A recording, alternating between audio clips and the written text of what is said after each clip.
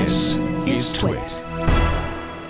Open Mirage is about, let's read the first paragraph on their webpage, which is really nice. It's a library operating system that constructs unikernels, we'll have to ask what that is, for secure, high-performance network applications across a variety of cloud computing and mobile platforms. That sounds pretty exciting. Sounds very apropos, given that we're all into the cloud, we're all doing lots of things and lots of different platforms. So this is right down the wire, right, what we want to do. Welcome to the show, Anil. I gave sort of my view of what it was about. Can you go ahead and sort of fill us in? What's the problem that this is solving? Yeah, so Mirage is one of these projects that started off curing a little itch that we had when we were building the Zen hypervisor.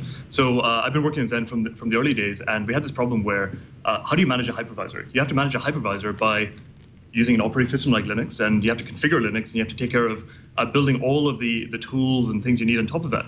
But if a hypervisor is involved, it's got to be as simple and as reliable as possible to work with. So we started building a new operating system, and the idea is that this operating system collapses the layers of software in the cloud. So instead of requiring a Linux installation with lots of processes and configurations, you just write a little bit of code, and it compiles it directly into a microkernel that runs directly on the hypervisor.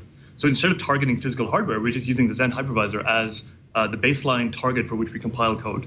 So this way we can eliminate large layers of the software stack that are really just around for legacy reasons. You know, we tend to use Linux in the cloud because it works with physical installations of Linux, and the cloud really makes Linux into an emulation layer for running applications. So why not just try to cut out some of the intervening fat and just see how far we can get. So that's really where Mirage came from. And these days, self-hosting, the website's running up by itself. It survived multiple Hacker News and such things recently. So it's actually a really nice, usable system for building things that target the cloud.